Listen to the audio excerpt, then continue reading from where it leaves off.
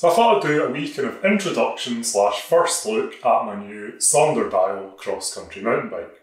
I only got this last night, so I thought I would just do a little kind of look to show you exactly what it's like straight out of the box. Because I am planning to make quite a few changes, upgrade, alter a few components. So what I'll do is I'll just go around all the parts on the bike and just give you a little kind of walkthrough of what's what. I've not had much time to ride it, so it's not really a full-on review, but just a little kind of look at the spec of the bike, because there are some quite interesting choices in there. It is worth noting that Sonder were pretty honest on their website. They said that, the sort of specifications are subject to change with, component shortages and things like that. That's totally fair. It's pretty kind of standard. So, yeah, it's all pretty good. Nothing was a downgrade. There are quite a few changes. Got quite a few nice kind of upgrade parts, so that's pretty good. Saves me having to go out and buy them. But there's a few things I'm going to change anyway. So let's go and have a little look around. So there's no better place to start than right here at the front of the bike with the fork. I've got a RockShox Rebat RL. It's a 100mm fork, air sprung with a motion control damper. As standard, the bike came stocked with a Recon, but there was the option to upgrade for a pretty small fee to the Rebat, which I went for mostly on the grounds of weight. The Rebat, according to RockShox, weighs in at 1600 grams, which it's not super light, it's not challenging the SID or anything like that, but it's a fairly respectable weight for basically how little I paid for it, so I'm pretty happy with that. And on top of the fork, we've obviously got the controls here. And we've got a Sonder Pisky 55mm stem. This was one of the things I was a wee bit kind of less sure about. I reckon 55mm is probably just a wee bit short. I never thought I'd be the kind of guy to say that getting a stem on a cross-country bike would be too short. Usually you'd expect big like 110mm bad boys, especially on extra large frames. But yeah, I think the 55mm here is a wee bit short, so I've just ordered a 70mm stem. That'll maybe make it a wee bit longer. Maybe try an 80 as well. I've got an 80 on my gravel bike, so I might try borrowing that. Again, it looks kind of alright. It's a fairly kind of basic, generic Chinese stem, so that would usually be a pretty good target for an upgrade pretty soon anyway, so no big deal there. And we've got about 35mm worth of spacers there, so 30mm underneath the stem and 5mm on top. The handlebar here is another thing that wasn't on the spec. This is a Sonder Horizon bar. I couldn't find anything about this on the internet at the time of looking when I recorded this video. It's a 750mm bar. It was advertised to come with a 720mm straight bar, which was fine. 750 is a wee bit nicer, it just gives you a wee bit of room, especially again being an extra large frame, being a bigger rider. I mean, I'm 6'3", so having a slightly wider bar isn't really a bad thing there. The back sweep is pretty severe, so again that kind of that contributes quite a bit to making the reach quite short, bringing the grips back quite far. So again, combine that with the shorter stem, it's just not quite where I'd want it to be. So yeah, that's one of the reasons for getting a longer stem, just to move the grips forward into a slightly more comfortable position for me. On the ends of the handlebars here, we've got these Love Mud clutch grips. Love Mud is the old name for Sonder's kind of own brand components. They seem alright, they're maybe a little bit thin. Again, this was one of these kind of components that I was going to automatically upgrade anyway. I've already bought a pair of Ergon GA3 grips. So yeah, they're not the best grips, not the worst, but I'm replacing them anyway, so it's not the end of the world. You can see on there I've got the Dior brake levers and the Dior 12-speed shifters. That's all the M6100 stuff, 12-speed. Really nice. Really good that they come already set up with the iSpec EV clamp on them. I wasn't sure if that was going to come like that straight out of the box, so really happy that's the way it is. Just makes it really nice and tidy on the bars. No faff. I did have to adjust the reach on the levers. Again, I've got pretty big hands, so I just had to adjust the levers all the way out. You do have to use an Allen key for that with the Dior levers, Whereas with some of the fancier, SLX, XT, and XTR, there's a little kind of dial to adjust that. But that was pretty quick. I mean, for me, it was literally just grab a 3mm Allen key. Was it a 3mm? Was it 2.5? I can't remember. I think it was a 2.5. But yeah, basically just wind it all the way out to get the maximum reach. I've not done a full kind of fine adjustment on these, but once I get the new grips on, I'll start playing around with the positions and making sure everything's just exactly the way I want it. Down at the other end of those brake hoses, we've got these Shimano Dial M6120 4-pot brakes, which were again a wee bit of a surprise, wee bit of a break from the spec. I had thought it was just going to be the normal 2-pot brakes, and actually on some of the more recent builds that they're advertising on the website at the moment, they were saying they were just going to come with SRAM brakes, which was quite a kind of surprise given it's a Dior spec build. But yeah, to get these 4-pots is brilliant. Again, I'm a bigger guy, slightly heavier rider, so having these big 4-pot brakes is really nice. I mean, sure, they weigh a little bit more, but having that extra power on hand definitely doesn't seem like a bad thing to me. So yeah, I'll be quite happy to give those a go. The rotors are a little bit different as well. Again, the specs were saying that these were going to be Tektro rotors. I'm sure they're not bad, but again, I kind of thought, well, I'll buy some upgrade rotors. But actually, they came with these RT66s, which again are pretty decent rotors, a little bit better than what I was expecting. I've already bought some RT86 rotors. So that's 180 at the front and 160 at the rear. There's no real weight difference, but obviously the aluminium Ice Tech rotors in the RT86 will hopefully help with cooling off on any of those kind of big descents or anything like that. So as I said, this is the Dior build spec model. So you could choose quite a few different options based on the dial frame. You could either have it in Dior, SLX or XT, and it had SRAM options for SX, NX and GX Eagle. I went for Dior. I'd actually really wanted to go for SLX originally, that wee kind of step up. But unfortunately, at the time I ordered, the SLX builds weren't available, or they were showing us you were going to have to wait till February or something like that, and it's September just now. So yeah, I decided to go for Dior because that was really all that was available in a hurry at the time. And it's great. It's not bad at all. It all seems pretty rock solid. I mean, I've only been out for a brief ride on it so far, but it's all running really smoothly and really happily. Again, got a wee kind of lucky spec upgrade there as well. You can see this is actually the M8100 10-51 XT cassette. You can tell that, might not be able to tell this shot, it's a pretty bad shot actually, but the two bigger cogs on the cassette there are made of aluminium rather than steel, which saves quite a bit of weight. That's pretty nice. And then up front we've got the M6100 chain set with a single 32-tooth chainring on it. Looking a little bit more closely at this chain set, there's one of the features of the frame that I'm not super enthusiastic about, and it's this little kind of chainstay bridge here. You can see that the chainring gets really slightly kind of worryingly close to it there. Going by the shape of it, it looks like it was kind of designed for a 2x drivetrain with a smaller inner ring and a bigger outer ring, hence the reason it's got that kind of stepping on it. So yeah, I'm a wee bit worried, if I was to, for example, want to upgrade to something like a 34-tooth chainring, whether that would maybe get a little bit close, because yeah, I'm a wee bit not super keen about how close in that gets there. It's worth noting that none of the builds as standard come with pedals.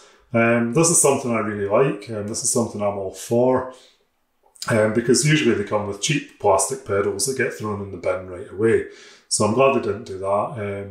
In this case here, I've stuck a pair of Shimano XT T8000 pedals. These are the SPD Touring, or XT Touring pedals, which you can see are SPD on one side, and a reasonably nice flat pedal on the other. You can see they're still nice and freshly full of grease, going by how they're not moving. But these are great pedals. I've had these on my gravel bike for the last couple of years. Really like them, so I just went straight out and bought another pair to put on here. As you can see on the top tube here, I've gone for an extra large frame. I'm 6'3", and that's kind of what the sizing guide recommended. Seems pretty spot on so far. I'm quite happy with this. Again, one slightly idiosyncratic choice is the decision to stick the frame size sticker on the top tube there. Normally you'd see that kind of hidden away in the on the seat tube, but again, I'll probably be peeling that off pretty soon anyway. I'll like maybe sticking some protective heli tape along the top tube for using the bike packing bags and stuff like that. So yeah, that'll be cool. Another thing I've got to admit I'm not super keen on is this Union Jack on the back of the seat tube. Not going to lie, that's probably going to get covered up by some kind of sticker, bit of black tape, maybe, I don't know, I've got 1001 Vans stickers or whatever sitting in a little box, so I might stick one of those over it because, let's be honest, it's pretty naff. Nobody wants that on their bike. Climbing up the seat tube, we've got this nice little compact M-part seat post clamp here. Again, interesting it's an M-part one rather than a Sonder branded thing. But it's great. I think it was originally spec'd with a quick release seat clamp, and the fact that it's got a bolted on one is actually a major bonus because that's something I would have changed out anyway. I'm not a huge fan of quick release seat posts, so I'm glad they put this on. That's probably saved me spending 20-30 quid on a pointlessly blingy one from Hope or somebody like that. The seat tube itself is a 31.6mm post. Again, just a fairly generic Chinese thing. It's fine, it works. I'm probably going to change that for a dropper, but not this month. I'm going to have to wait. I've spent too much already on upgrades, so yeah, I think I'll wait till I've got a wee bit more money again before I splash out on a dropper.